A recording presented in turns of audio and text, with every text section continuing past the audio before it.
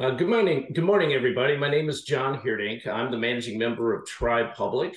I'm based out here in San Francisco, and I'm happy to be here today. Remember, our website is tribepublic.com, Tribe public.com. Please note that I'm also the managing director of a registered investment advisor in California called Vista Partners. That website is vistapglobal.com. Note that I'm invested in the company today that we have on Modular Medical, NASDAQ, MODD, and also view the laundry list of disclaimers that I have at Tribe Public's website and at Vista's website. Thank you so much for coming today. And many of you know this, but we have members that are coming in from 27 countries to our webinar events. As well, here in the U.S., we've began our march across the U.S. to what we call Tribe Cities, where we're hosting leaders of companies that you, the tribe, choose to meet and or want to learn more from. And you do that through a simple wish list process that we have at the Tribe Public website, where you submit a name of the CEO, name of the company's ticker, and if we get enough interest, then we will approach those leaders of companies you care about to try to get them either on a webinar or both on in-person events. And we typically do those events in your tribe city with a group of you at a private room at a luncheon event. And you get that direct corporate access, that and understanding that it's really hard to read on paper, if you will, or in digital these days, as you might say. But again, thank you for coming today.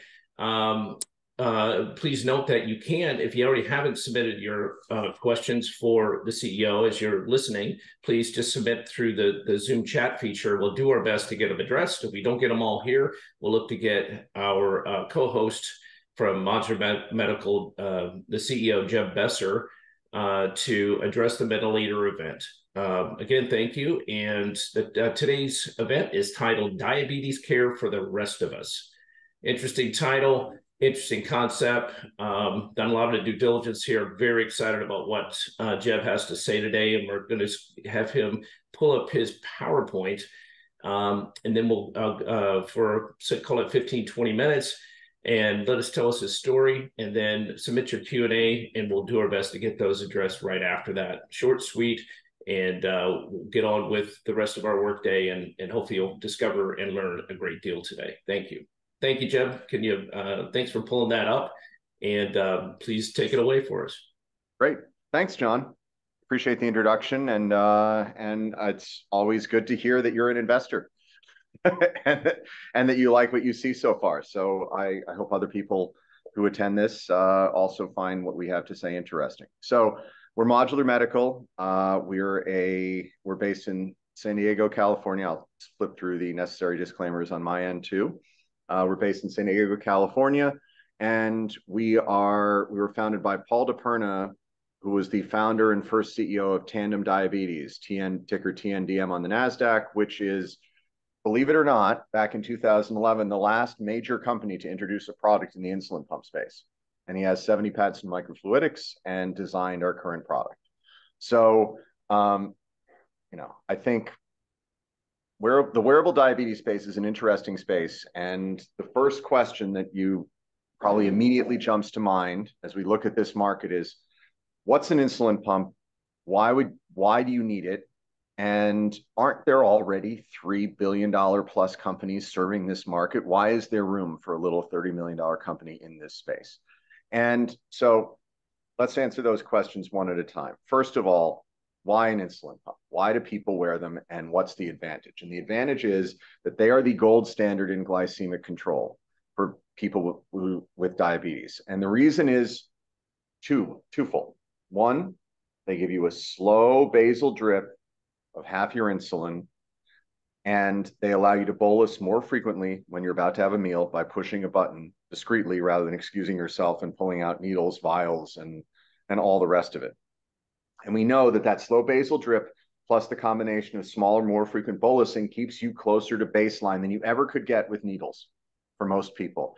And that is an enormous advantage, because we know the long-term damage that comes from diabetes is the the retinopathy, the diabetic foot ulcers, the cardiovascular damage, and the hospitalizations come from these massive excursions from baseline that come from the unnatural ups and downs of people's insulin levels. So insulin pumps are best in class care. However, even though they're best, and they're not only best in class care, they save the system lots of money. If you wear an insulin pump and you're a person with diabetes, the healthcare system saves $10,000 a year on you, fully loaded, including a $5,000 placeholder for the cost of a pump. So you would think with three large companies already in the space, Medtronic, still with 40% share, that bought the original MiniMed, Tandem, which was introduced in 2011, and the insulin Omnipod, which is the fastest growing product in the space right now, you would think the insurers would be all over pushing these products, but they are not. They make it hard for you to adopt because their biggest fear is that they're going to buy you a $4,000 or $5,000 medical device and it will become a paperweight because you simply can't handle the device or don't like the device for one of three general reasons. We call them the 3Cs. Too costly, too complex, too cumbersome. These devices are extremely complex. They often have form factors that are undesirable because they were designed respectively for Medtronic in 1993, 1994, Insulin Omnipod in 2001, and the Tandem T-Slim in 2006, 2007. So they are beautifully engineered, old pieces of technology that do a very good job of helping you manage your disease if you're willing to spend the 30 to 60 minutes a day required and learn all the ins and outs of the features that they offer. And so the people that have adopted pumps are the best insured, most motivated, most technically sophisticated users. And the adoption in the rest of the market has been very, very slow. In fact, if you look on the right side of this slide, 1 in 3 Americans with type 1 diabetes are on a pump. And that number is roughly unchanged since 2006. So that's a huge unmet need. The number of type 2s who have gone on a pump has gone from 0 to about 8% or 9%. So that's gone up a little bit, but that still means that 9 out of 10 type 2s who require daily insulin aren't on a pump. And that's not good. And the final proof here is 21% of type 1s are making their ADA targets right now. That number was the same number in 2006. We've taken the people who were probably already the best motivated, best organized, best insured, and made their care even better. But we haven't moved the middle because the current products are like that $2,000 latte machine you have on your kitchen counter. If you spin all the knobs just right and you move all the levers just right, it makes a great cup of coffee. But most people have a Keurig because it's 10 to 20% of the work and gives you 80 to 90% of the benefit. And there's no product like that in this space. And that is what we aspire to be. Now, the first and obvious pushback here is, well, Jeb, the reason that people haven't broadly adopted these products is because they simply won't wear anything at all. And the problem with that thesis is that there's another product, the continuous glucose monitor, that people need to wear all the time in order to get better results managing their glycemic care. And penetration of CGMs is 4 times pumps now. 4 times. So 4 times as many people are willing to wear this product all the time to help manage their diabetes as a pump. Why? What's so different about the CGM market? We think it's this. You might have seen this product advertised at the pharmacy. You might have seen it advertised on TV. It's the Abbott Freestyle Libre. And when it was introduced in 2016, Dexcom had been on the market for 6 years and had cleaned Medtronic and Roche's clock, taken most of the share, had the best-in-class platform. And when Abbott introduced the Freestyle Libre, key opinion leaders said, why does anyone want this poor man's Dexcom? Because it was less accurate than Dexcom. Dexcom, every time it took a sample, was accurate within 8%. Libre only within 14. Libre didn't have a finger stick to calibrate it in the morning, but the KOL said, well, why does that matter? People with diabetes prick themselves all the time. Why wouldn't you want to prick yourself once for better accuracy? It didn't have a real-time feed. You had to wave the wand over it in order to know, or your phone over it to know what your number was. and it didn't offer patient portals so that your family could see what your numbers were at all times. It didn't offer the alarms that as soon as you went out of range would go off on a Dexcom. But you see what happened. 5 years later, Abbott Freestyle Libre was doing as much revenue and has many users as Dexcom did. A dead stop. But Dexcom kept growing too because they're fundamentally different audiences. If you surveyed a Dexcom user back in 2016, and we did, they said things like, I work hard and I get better results managing my diabetes. When you surveyed a Libre user, they said, I like this product because it makes my life easier. I don't have to calibrate this in the morning. That's one more thing I don't have to do for my diabetes. I like the fact that I only want to know my number when I want to know my number. I don't want the patient portal because my family yells at me for having chocolate cake with lunch. I don't want the real-time alarms because then people judge me for being a person with diabetes when they go off around my coworkers. So they have a fundamentally, the lack of features for the Freestyle Libre were features. So now we think that the Freestyle Libre users are coming back to their endocrinologist 5, 6 years later and saying, you know what? I see how bad my numbers are now. I want to do better. But I have friends who wear each of the existing 3 devices, and I'm not doing that. What do you have for me? And since 2011, the answer is I have nothing for you. Try harder, which is not a very satisfactory answer in a space where diabetes is a disease of everyone. Different levels of socioeconomic background, education, motivation, organization. You can't make people be more motivated or more tech savvy. You have to bring the product to them. And that's what we aspire to do. So, do the doctors agree with us? We surveyed 10% of the endocrinologists in the United States, and we asked them if there was a pump that was easier to use, less full-featured, and easier to train on, less bells and whistles, what percentage of your multiple daily injectors, and this is critical, we're not trying to take people who are happy with their current pump therapy off of their pump and convince them to use a less full-featured product. We're trying to get people who have rejected the current pumps for a long time to adopt technology to make their care better. And so we said, what percentage of your multiple daily injectors would you put on a pump that fit these features? And they said 1 in 4. And that's how we size our $3 billion market. But they don't just say 1 in 4. They usually list off 5, 10, sometimes even 15 people who come into their practice every month who say, I want a pump but. And right now, the answer to that but has not been available in almost 15 years. So do the patients agree? So we surveyed thousands of multiple daily injectors and said, would you ever consider going on a pump?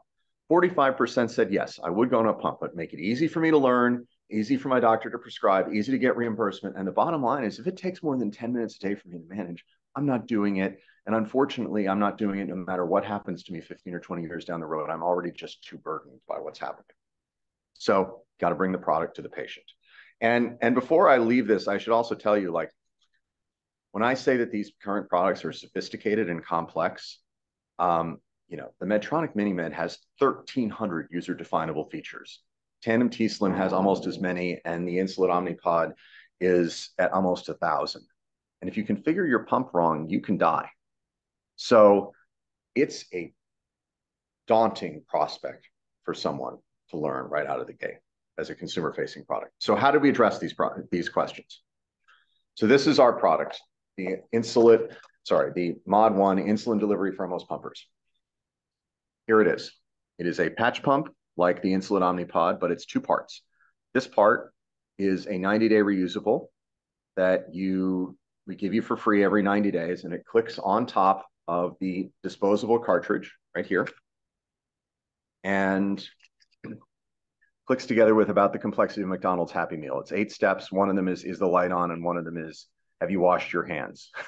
So clicks away, you fill it up with insulin, click this together, you put it on your body, and away you go for 3 days. And then you discard the discard the cartridge, put another one in, continue on. What's preferable about this form factor to the others? Well, if you haven't seen the other devices, so this is the Medtronic MiniMed. This is, and just way of comparison size-wise. So this is our product you would wear on your arm or your abdomen, and this is the MiniMed, which you would wear on your belt, in your pocket, or on your thigh, And this is the 48 inches of tubing that is going to be going into your abdomen for the rest of your life. And then that 1,300 options you have to access using this fancy little control panel right here. Yeah, it's got the arrows like you had on the O device. Yeah, no, it is a, I think it's a navigation system comparable to like a Microsoft Zoom, if you remember that product. Yeah. You know, it's funny, So, Jeb. I'm sorry to interrupt, but yeah, no, please. we had when I had you out in Arizona at the tribe events in Scottsdale and Peoria, and you shipped in these devices, and when people could pick them up and feel them, it just you could just see it in their faces and in their hands, and then how how different and how the advantages that you're describing were very clear. And I wish I could pull these through in some hologram form for people to do so in this, but I'm not quite that savvy. But it was amazing and clear how differentiated they were, and also how clunky that technology. Imagine using a cell phone from the 90s or for something that was developed starting in the 90s to now. I mean, it's a very similar comparison to me, because I mean, you used to have these monster phones, right? And then now you have these devices. I just still have a big screen, but I can do everything in the world at the same time. It's the easiest thing I've ever used today, right? An iPhone, anyone can use one, right? So I think that's similar to what you're doing here. Well, look, I think it's clear that people don't love this form factor. And by the way, just for way of comparison, so here's the tandem T-Slim that Paul invented that was the last product introduced on the market. So this also would have 48 inches of tubing. It has a touch screen. It's heavy. It's a little smaller than the Mini Med. So these two are losing share right now to this, the Insulet Omnipod. And this product, obviously size-wise, looks a lot like ours. When you take it out of the package. But the problem with this one is that you throw it away. It's pretty wasteful. You throw the entire pumping mechanism away every 3 days, which is expensive. And then once you put the Insulet Omnipod on your arm or on your abdomen, you cannot take it off for 3 days. If you do, you lose the insulin inside, any remaining insulin, and you lose the pump itself. And insurance won't pay for more than one pod every 3 days. So you knock it off on a door frame, that's an expensive mistake. People really don't like that. But people also don't like the fact that you're tethered to your disease once again, because you put the Omnipod on and now you can't take it off for 3 days. And that's a constant reminder. Whereas ours, you can put it on pause, set it to the side. You want to go for a swim, you want to play tennis, you want to be intimate, you want to go on a date. You can do all of those things and not lose your pump and make an economic decision about whether or not that's worth it to you. So, and then a lot of people, because this can't fall off, a lot of people dislike the power of the adhesive. 20% of the patients, we've heard numbers as high as 20% of the patients get dermatitis underneath the device. A lot of people with thin skin find it extremely uncomfortable to peel it off at the end of the 3 days. And then from a practical perspective, the most likely place that you're going to get a jam in one of these products is at the injection site, inclusion. And the injection site for an Omnipod, well, it's very slick because it's an auto-injector that fires underneath the device and then withdraws and leaves a soft cannula. It can only ever fire once. So that's why you can only put it on once. And the most likely area for it to jam is right at the point of injection underneath the device. So how do you clear an occlusion? You lift it up. Oh, wait. Now the product is garbage anyway. So that's the Omnipod. And I'm being unfair to my own product because the Omnipod might be about the same size as our product, but it doesn't work without this. It needs a second cell phone, a lockdown second cell phone in order to work. And that's fundamentally, so people don't like this. They don't like the idea of a second cell phone that they have to manage where their pump won't work if their phone isn't charged. So they have all the charging anxiety related to this. This one takes AA batteries that you have to put in. So you have to carry around AA batteries or your pump might not work. T-Slim, you have to charge it at night while it's on your body. If you've ever worn a medical device while charging at night on your body, you can understand why people might not want that. So we have a battery integrated into our disposable 3-day cartridge. At the end of the 3 days, you unclick this, you throw it away, you get a new battery. So, and everything you need to do with this pump, with our pump, you can do with this button. No external controller, no nothing. Just push a button and you can prime, You can start the pump to get your basal and you can bolus yourself. And we'll have a simple app on the phone where it'll tell you, yeah, it's on.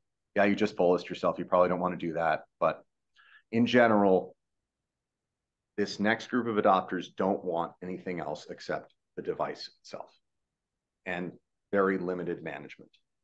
Also, we think a lot of people like the insulin form factor, but this only holds 2 mLs of insulin, and 25% of all type 1s and 65% of all type 2s can't get through 3 days on 2 mLs. They need 3.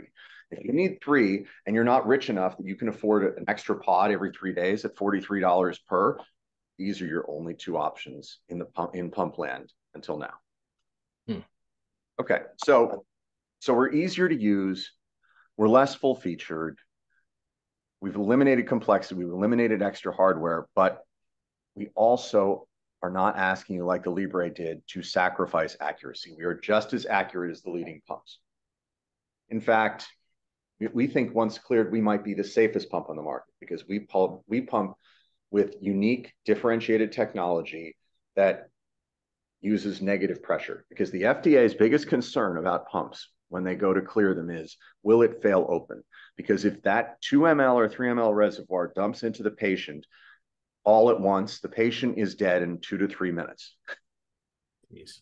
So this is a really nasty technical problem. Even though you buy the insulin separately and inject it into the device, this is a problem where you can never fail open. You have to pump with roughly 5 to 6% average accuracy at smaller than a 200th of a drop. You can't agitate the mixture too much because the main preservative in the insulin is zinc-based. You have to, you can't use most kinds of plastic because the other preservatives will leach into them. And you have to do it all at a form factor and at a cost point that people can afford and will wear. It's a nasty problem, and it's very easy to go down the wrong direction, spend $20 or $30 million, and only at the end realize that you're never going to get there. So we think we have a differentiated, safe pumping technology. We have 8 families of patents around the way that we pump insulin, only a few of which have issued. So we think we have good long-term patent protection. And we did something else too, in addition to redesigning the pumping method to make it safer. And just to be clear, you can't patent pumping insulin anymore. That ship sailed a long time ago. You can only patent features, a safer way of doing it, and in our case, we've also patented a way of using off-the-shelf electronic components from the consumer electronics industry in this pump, which is critical because these other products are beautifully designed relics of the past, to be blunt. I mean, they are like trying to pump insulin with a Rolex, and we're trying to pump with a Casio, because our key electronic componentry comes from cell phones and drones, the most optimized electronic supply chain the world has ever seen. And that's why, even though Insulet does $1 billion in revenue at scale, that plus the fact that our key electronics are detachable and can be used for 90 days and not for 3, is why we can have a 50% lower cost of goods at scale than the leading patch pump. More on that point. So on the left is the Insulin Omnipod. That's a cross section of it. And you can see it's got more than 75 discrete components. Some digital, some analog, some still have to be put in place with tweezers. Automation alone for their last facility cost $65 million. On the right is my product, which I can also hold up here. This is 12 molded plastic pieces in a coin cell battery. This is designed from the ground up for lights out, low cost, modern manufacturing. And we built a line that can do $75 million of this at 2 shifts in revenue for $6 million. So we think we've got a big advantage in terms of cost, scale, ease of use, very differentiated. But now let's talk about how these products are sold and how we could break into this market, because this shocked me when I learned about it. The way these products are sold is that right now you go to your endocrinologist and say, I want to go on a pump. And the endo says, that's great. Congratulations. Here, keep a diary for 60 days of all your diabetic events. How many carbs you had, how many units of insulin you had, what your blood sugar was. And at the end of that 60 days, and sometimes you can short circuit that a little bit if you're already wearing a CGM, but if you're starting from scratch, that's what you have to do. And at the end of the 60 days, you turn in the diary and they say, congratulations, you're eligible for a pump. Here are the business cards for Tandem Insulet and Medtronic. Call the rep and they'll come to your house, and they roll a $250,000 rep to your house to do a feature and benefit sale at the kitchen table as to why you should pick their product. And they're not doing that because they're stupid. They're doing it because the inherent nature of their product does not allow them to easily sample. If I leave you with this and you fill it up with insulin, and then you put it on your body because you think you know how the quick start guide works and you haven't had the week of training that's required, you can kill yourself. Same is true of the other products. Even the Omnipod, where you're throwing the whole thing away every 3 days, still requires this. So there are two problems. The problem number one is the lack of training and the self-fill aspect. Problem number two is this is a $4,000 medical device. This is also a $4,000 medical device, and this is a lockdown cell phone. If I leave you with this, you might never bring it back. So economically, it's very hard to sample and leave people with those samples. We did a study, in contrast, of our product with 30 multiple daily injectors who had never used a pump before, and we said, what is this, and what would you do with it? We gave them our reusable, a dummy cartridge, and our quick start guide. 8 out of 10 in less than 10 minutes could put it on correctly and said it's a pump, obviously. That's unheard of in this space. And that enables a totally different selling model where we do what is done everywhere else in medicine. We sample the doctor and the nurse diabetes educator. And when someone who comes in with, well, let's back up for a second. So the nurse diabetes educators, when you ask, well, what would lead you to make it hard to not want to prescribe a pump to someone? One of the leading NDEs in the country said to me, well, when someone asks for a pump, I ask them to pull out their cell phone. And if it's an early model smartphone or a flip phone, I say, you can't handle a pump. And the reason they say that is if you've ever tried to teach, parent, a spouse, someone else how to use technology, and you know how burdensome that can be, you can see why they wouldn't want to take that on when they're dealing with something that has 1,300 user configurable features. And so this solves a huge problem for them. When Felicia with the flip phone comes in and says, I once again am interested in a pump, as I have been for the last 13 years, but I won't use one of those. Now, the nurse diabetes educator can send her home with this and say, why don't you watch a YouTube video? Let's talk about this. And then if she comes back in and says, yeah, that totally works for me, it's a 20-minute training session. That enables a completely different selling model. And you don't need a very big sales force to access these nurse diabetes educators because there are only 4,000 endocrinologists who see patients in the US. Of those 4,000, 1,500 have ever written a pump script. Of those 1,500, 80% of the pump scripts come out of 1,000 of them. And those 1,000 are attached 5 to 10 at a time to a single nurse diabetes educator training practice that specializes in teaching people how to use pumps in their local area. Those are the practices we have to convert, and there are only a few hundred of them. And remember, not trying to convert. I'm not trying to go in there and say, how many Tandem T-Slim customers do you have rolling off their 4-year warranty? We're going in and saying, how many Felicias do you have who have been asking about a pump for a long time and you haven't had something different to give them? What do the payers think about this? We surveyed 1/3 of the commercial lives in the US, and we asked, given that we want to be on this prescription drug benefit, which is actually Insulet's biggest innovation, in my opinion. It's not the design of their product. It's the fact that they're willing to charge you like this is a pharmaceutical every 3 days, and then they amortize the cost of this over that period of time where you prescribe. So the insurer's big fear is that this is going to become a paperweight, right? So they don't have that problem with the Omnipod. If you stop using it, the damage is done to Insulet's balance sheet because they're the ones that gave you the phone that is now no longer doing them any good. So we want to be on the prescription benefits so we don't have the upfront cost, just like Insulet. And we went to the payers and said, what kind of a rebate do we have to give you in order to be equal or preferred to Insulet day one, given our label would be the same, but we have a more limited feature set. And they said 10 to 20%. At a 20% rebate, I'm saving them $1,000 a year versus Insulet on an annual basis. I'm not making them take the upfront risk. And they're getting people who weren't on a pump before on a pump. So they're getting that $10,000 a year long-term savings. What's not to like? Mm-hmm.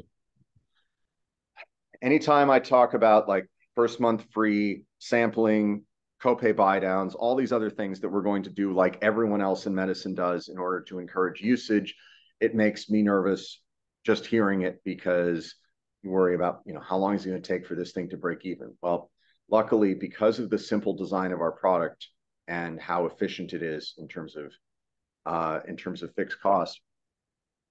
We break you even if we give you the first month free, X cost of Salesforce at scale, we're profitable the first month that insurance pays for it. That's unheard of in this space. We don't think that Insulet breaks even for more than a year after they add a customer because of that handset amortization. So, and in months where you're not getting a new reusable, we have almost pharmaceutical-like margins. So great unit economics. What kind of a model does this drive? Well, at 1% penetration of the people who require daily insulin, that's 36,000 concurrent users, and we have a $150 million business, and we're profitable based on our current model. At 2% share, 72,000 concurrent users, we have a 20% operating margin. Insulet barely makes money at $1 billion in revenue. Tandem doesn't make money at $1 billion in revenue. We don't think that there's an easy route for them to cut costs, cut price to come after us. And why would they? We're in a different segment, an adjacent different segment, just like the Libre was with Dexcom. Where are we with the FDA? Well, so that because the FDA does not allow human trials in this space, except the human factors study to make sure people can understand the instructions, this is a 510(k) predicate device review, and our current guidance is that we're going to submit around the end of this year. You know, our guidance in January was that it would be Q4, so we're around the end of the year currently. Once we submit, the agency has, it's not like a drug approval. The agency has, 60-ish days to get back to us with questions, and then their clock stops. We have to respond, and then the average time for predicate device clearance right now at the agency is just under 6 months. So averages with the FDA are meaningless, but these are physical tests. We've had our pre-submission meeting. We know what the tests are, and we feel reasonably confident. If something needs to be redone, we can do it, and it shouldn't take an extraordinary amount of time to redo. But we will see. Skip the roadmap because time. Recent events in the pumping space in terms of what's this thing worth? How would you value it right now? So a year ago, Tandem bought a startup in Switzerland called AMF Siggy for $70 million upfront and $140 million in earnouts and milestones. And on the call announcing the acquisition, they said that they were planning to submit this product to the agency in early 2027.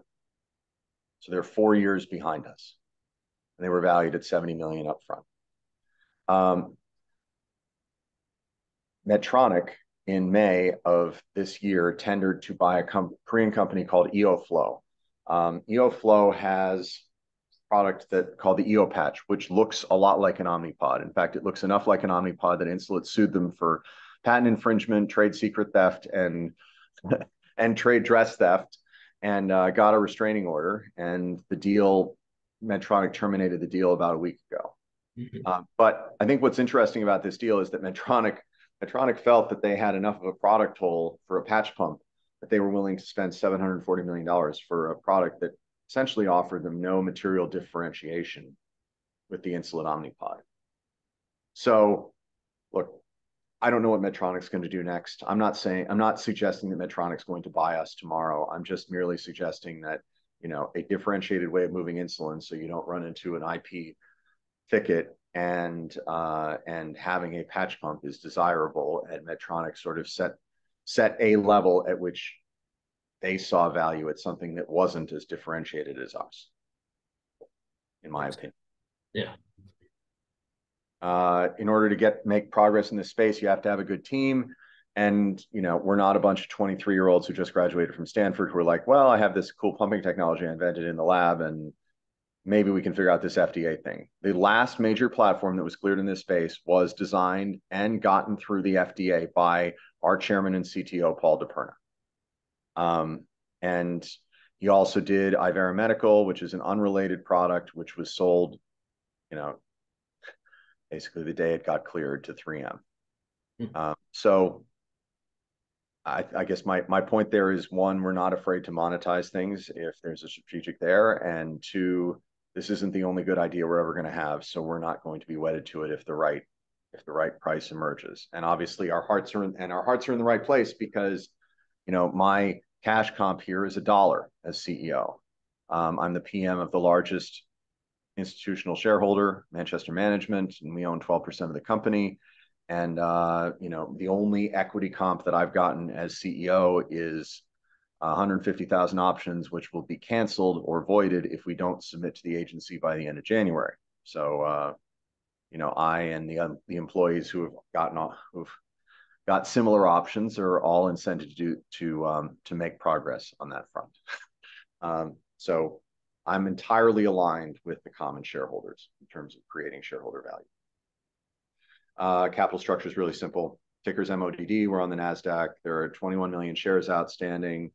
Obviously, this is from May, so this is the stock price isn't terribly relevant. We've got significant insider ownership, and we have some 5 million warrants at $1.22, 1.3 million penny warrants from a single institutional investor, which were pre-funded, and then we have 6 million warrants up at 660.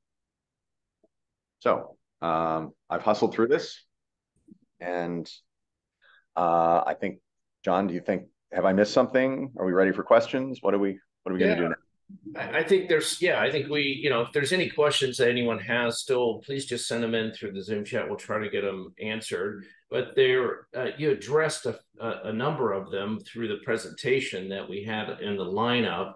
I think if in the last point that you mentioned of the alignment that you've smartly and interestingly set the way that you will evolve and benefit from the situation, and to pay yourself $1 in this world is kind of unheard of.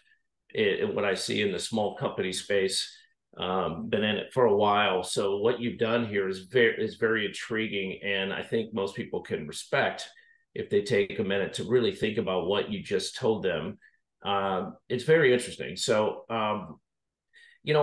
as far as these players in the space, I know it's hard. You're not in their minds. You don't know what would trigger a buyout or when, or if ever, right? One can only speculate. But how would you look at this? And you mentioned that Paul's recent company got through FDA and immediately got purchased. I think you said it was for 150 million in one conversation. Have you?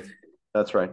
Yeah, I mean, how do you well, that company, by the way, had nothing to do with diabetes. So just so we're all clear. Okay.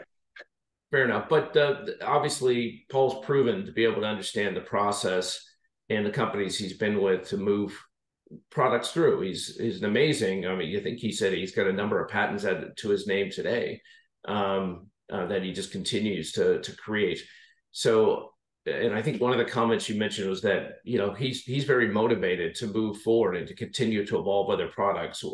How would you say, is he aligned too here in this process? Oh, very much, because he's the third largest shareholder still, and he is. The reason I say that he's willing to do other products is just that occasionally you meet the scientific founder and they want to hold on to the product, regardless of what the right thing is to do for the asset, with all 10 bony fingers, because they are afraid that this is the only good idea they're ever going to have. And if they were to sell this, they would relinquish control. And now what am I going to do with the rest of my life? I don't think Paul has that fear. He's done other things. He'll happily do other things again. If the right thing to do is to run this thing, is to run the R&D side of the operation for this company for the next 5 years, he'll do that. Yeah. But if the right thing to do is to hand someone else the keys, we'll do that too. Okay. And then that's the point there. And just to put an even finer point on it, like I've said this in other investor presentations, I'll say it again here. It would be a disservice to our shareholders not to explore what the market would pay for this upon clearance. And the strategic potential acquirers that we've talked to all say, look, I want to see two things. I want to see the potential to scale, which is why we built the $6 million line. And I want to see FDA correspondence indicating that you're going to be cleared. Because I do not want to be messing around with the FDA 3 or 4 years from now. So I can't help on the FDA yet, but we're going to get on the clock as soon as we can. And we've done our best to address the scalability issue, which is a very material issue. And as I've said, look, we're gonna absolutely hire a banker with two mandates around clearance. Mandate one is what would a strategic pay for us in an auction, and mandate two is, with a hopefully much lower cost of capital, what would it cost us to raise the money to ramp this thing up and run to daylight? And I mean, we've already gone over my incentive. I'm incented to do whatever is the best risk-adjusted return for the shareholders, and that's good. It's good that everyone's incented that way. And by the way, and I guess let me give you one other piece of color. So we did our first trade show ever, where we had a booth at the Nurse Diabetes Educator Trade Show in Houston, Texas, in August, and we had a booth next to Medtronic, Tandem, and Insulet, and they each sent one trainer over. Then they sent the whole booth over, and we asked every last one of them, do you think there's a market for our product, and do you think it's competitive with yours? All of them said there is a big market for this product. No, it's not competitive with ours. And then many of them said, gosh, I wish I had this in my bag, because they know how many doctors there are in their territories who just refuse to write the current pumps, or say, no, that patient won't work with that pump. So I think we represent a very nice accretive asset for a lot of different companies. And because we think we can access a good chunk of the market with only 20 reps, we could be a vehicle where you could enter this market without spending $500 million trying to go head to head at the kitchen table with the big three. Interesting. That's important. Yeah. Is there anything else that you can think of that would be a hurdle between now and then with the FDA that would, slow your progress or prevent it from getting through? How do you feel? How do you see it? Well, anyone that says that they know exactly what the FDA is going to do is lying in general, because they're their own agency. They're going to review our docs. They're going to look at our tests. I'll just say, there were approximately 24 physical tests that they asked us in our pre-sub meeting to do that would lead to a clearance for our pump and a label that looked like the other pumps. And by the way, it's a 510(k) predicate device application. So the predicate device, you have to pick a predicate device. Our predicate device is this. It's the Tandem T-Slim. Who knows this application better than the guy who literally designed the product and wrote the application? So I feel pretty good about us comparing ourselves to the T-Slim, and I feel pretty good about us, having thought through the regulatory risks and if they do come back and say repeat this test or that test, it really depends on what the test is. Mm-hmm. Test is biocompatibility, that can be longer. I think that's unlikely, honestly, at this point. I think if it's mechanical, some other mechanical test, most of those tests we do internally, and then you're looking at a couple weeks. So, just eager to get on that clock. Yeah. Fair enough. And by the way, John, I should also say, like, when we use vague and opaque language like around year end, I want to put a little bit more of a finer point on that, because I don't want to confuse people.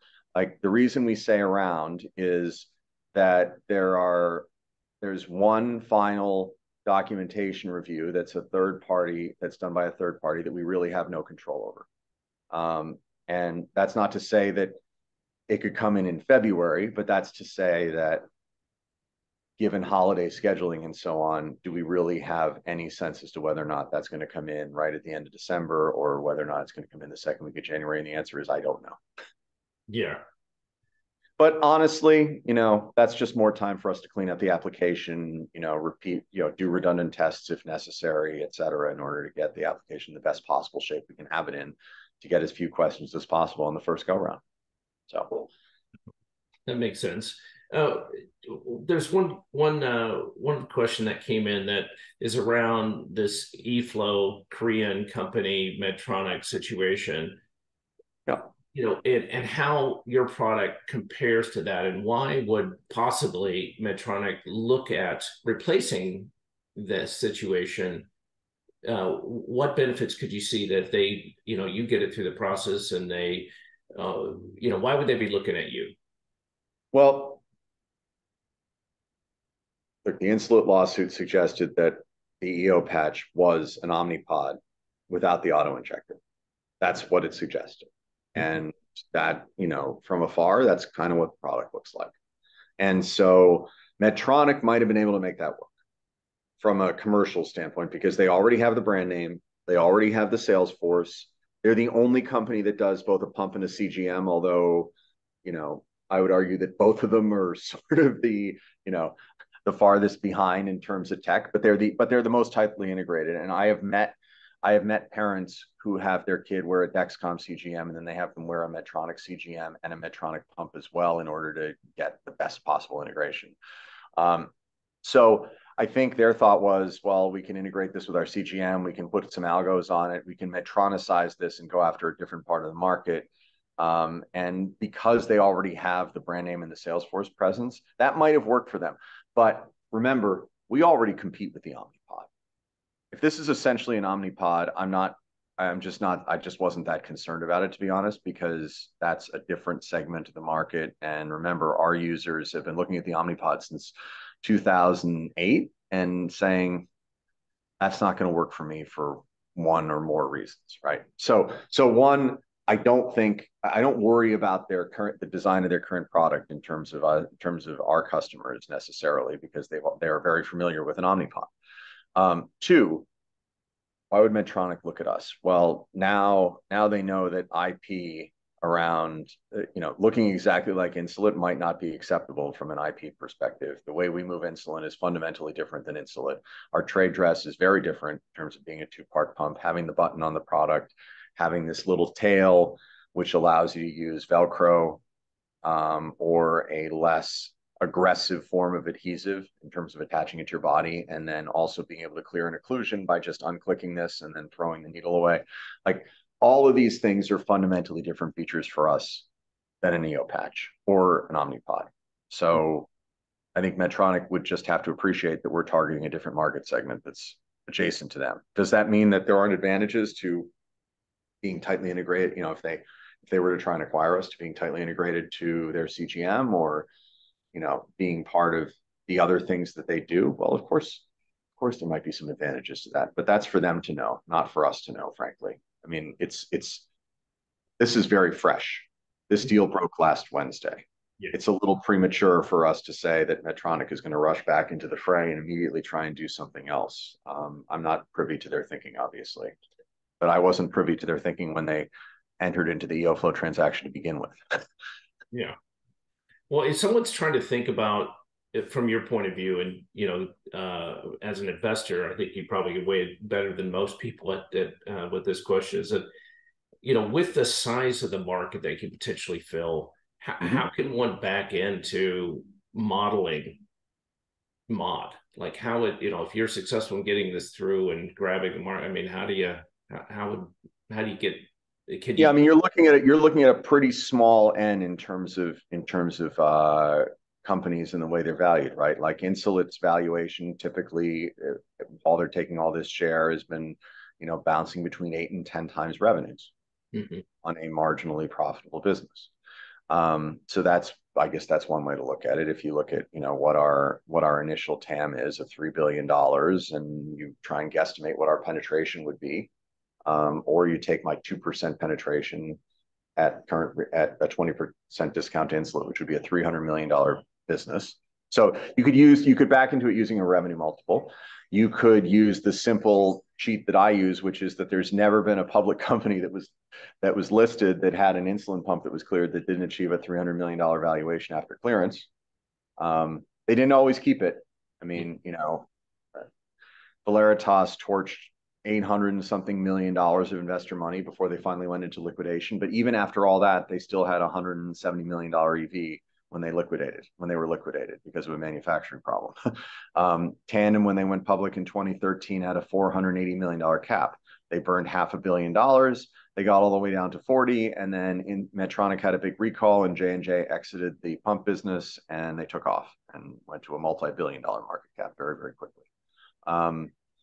Insulet, when they went public way back in 2008, 2009, had a $330 million cap and on 2 million in revs and negative gross margins, years away from getting on the right reimbursement schedule.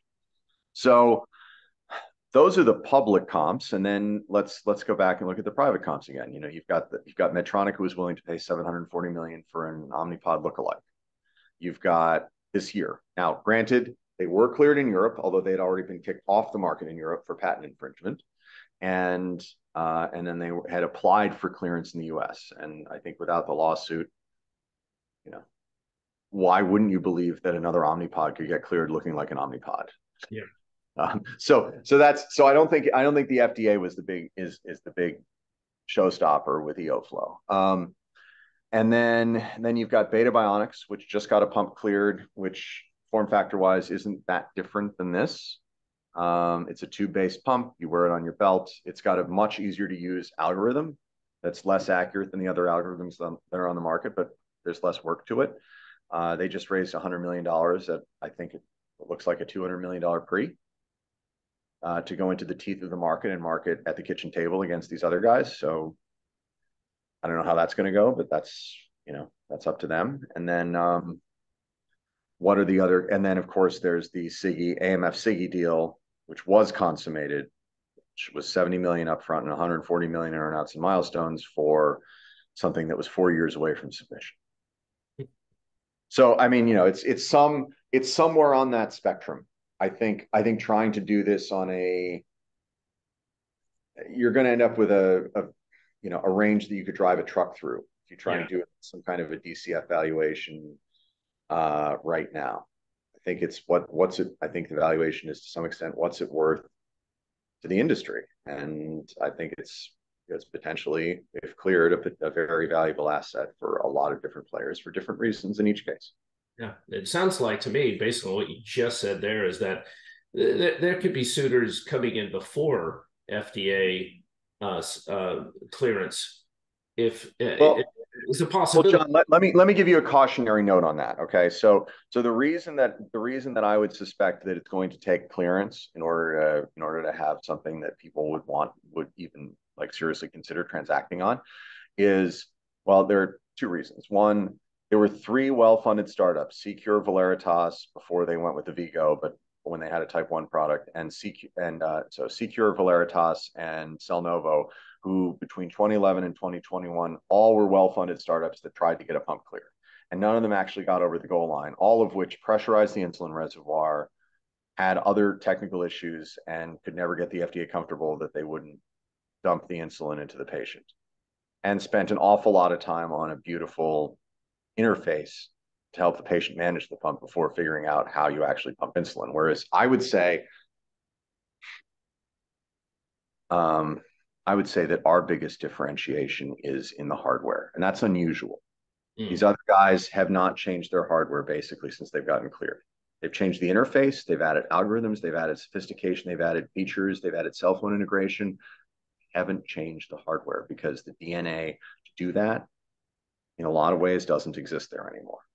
I see. So in 5 to 10 years from now, you're going to need a product on your body still that delivers insulin. And the winner in that space is going to be lowest cost, best form factor, safest way of pumping. 3 C's. And whose phone app is controlling said pump?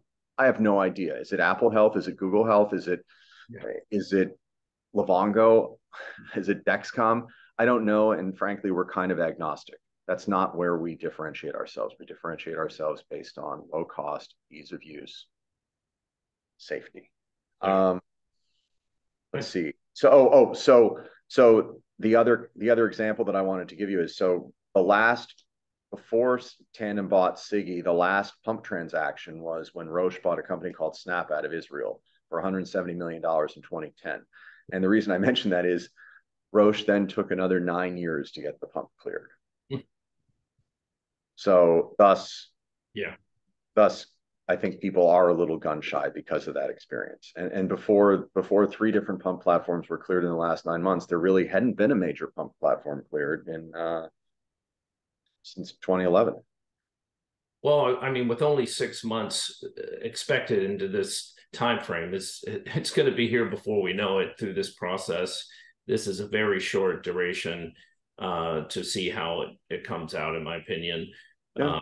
And this is exciting, Jeb. I know we've extended here. There were a lot of great questions. I want to remind everyone that I will be publishing the video for this event at the Tribe Public YouTube channel at some point today once I get through the rest of my meetings. But I'm excited to get that up there and get that out. And then we'll also get the Tribe This Week out at about 1:15 Pacific today. Connect all of you and try to include that video in the this event in there if I can, or a link to it, so anybody that hasn't will be able to see it. If you didn't get any all of your questions answered, please just send them to me. We'll try to connect you with Jeb at some point, and also get him back out to many of the cities we're coming to in the U.S. And I know Jeb's excited to do that. And so let us know if you want to meet him in person and understand us a bit clearer. And Jeb, I want to say thank you today for taking the time to help us better understand this opportunity at Modular. And you continue to get me excited about why I've been investing in this company, and I'm excited to see how this plays out. Any last words that you have, Jeb?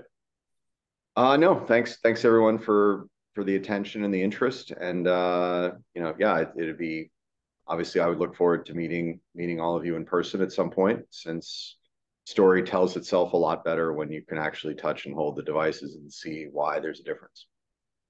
Well, thanks again, Jeb. Thanks again, Modular Medical. And remember, the symbol is MODD. Ping me anytime, ping Jeb at a later event. And Jeb, thanks again for joining us today. Have a great weekend. Thank you. Appreciate it, John.